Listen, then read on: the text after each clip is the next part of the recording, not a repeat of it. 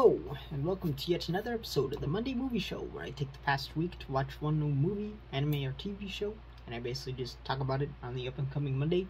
And all I really do is I give the new piece of media a rating, look at its entertainment value, basically what I rate it as, and then I also go into like a favorite aspect or some part of the film that I like. And yeah, so let's get into it. And the one that I watched this week is called The Phone Booth, or This Phone Booth. Alrighty, so let's jump into the entertainment value, and I want to give this one an 8 out of 10.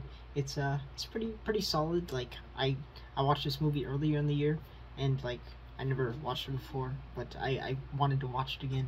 I don't know why. It just my brain's like, yo, what was that movie that I watched? Where it was just a dang old phone booth, and yeah, that's what this movie's basically about. It's just centered around this phone booth and the guy in there, and you know, his life and whatnot. So yeah, it was actually a lot interesting than I thought it would be when like I was just scrolling through YouTube and I found it, and it was like, okay, I'm interested, and it turned out to be pretty interesting, and I definitely watched it again. So that's why it's a pretty decent rating, 8 out of 10.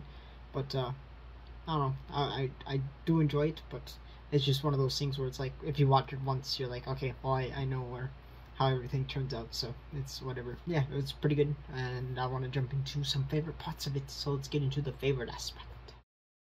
Alrighty, so the favorite aspect, it's pretty dang simple. I really like how it's just centered around this one little spot, you know, just this phone booth, and like, you know, you got the main character, and then you got dang old sniper boy watching over him, basically stalking him, basically seeing the things he's done in his life and knowing the things he's done in his life. It's just neat how they were able to make some interesting story from just this dang old phone booth and, you know, the character that's in the phone booth. So I definitely found it interesting on that aspect, and then also just the way they filmed it. He would be on the phone, and then you would see like an image of what the other person's doing, and I really liked the way they were blending, like whenever he was talking to somebody and like something was going on, the way they were all interacting with each other, it's pretty smooth, and it's always hard to get dialogue just right, but it felt like they did really good with the dialogue. So yeah, that's the main thing that like I really liked about this film, is just where it was filmed. Like, it's crazy when like directors or a story, or you know, storyboarding or whatever you want to call it, it's really interesting how like they're able to take characters and whatnot and just make them work in one scene or one area. Just like what's it called, Hateful Eight, how they were able to get everybody to work in that haberdashery, I don't know how to say it, but anyways, Pit Stop. It was neat how they were able to film like all those characters in one little area. It's neat how they're able to basically get all these characters to work in this small street, or this small area where this phone booth is. So it's really interesting. I always liked seeing how they pull that off. Another thing that I really liked is just the characters and like the struggles, and also the bad dude, the dude doing what he's doing.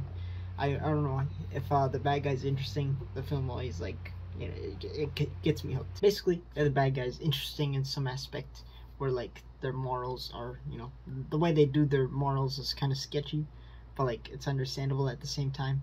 Like I'm always going to be interested in the bad guy. So like, you know, Thanos, for instance, he kills half the universe because he wants, you know, people not to fight against each other for resources.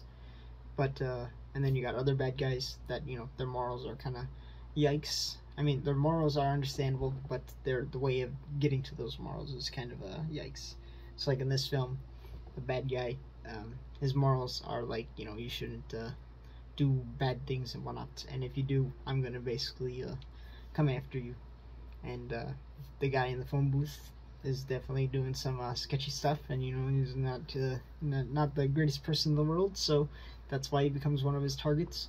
And yeah, I always find it interesting when the bad guy has motives to, you know, being bad, rather than just, oh, I'm bad because I'm bad, you know. So I'm always interested in that aspect of it. But you know, it's a make or break. You know, sometimes it's good and sometimes it's bad, and this one it's pretty decent. So that will be it for this video. Nothing crazy this week, just dang old talking about a film that I watched that was new to me, and I just never really got around to talking about it. So yeah, that is pretty much it. If you got any suggestions, drop them in the dang old comments. I just chuck them on my spreadsheet, and I pick a random one and I just watch it. and just, you know, see how it goes. And I just talk about, you know, what I did today. So yeah, we'll see what next week Monday movie show is. So that'll be it. I will see you guys in the next video or the next Monday movie show. Bye bye. Bye bye now.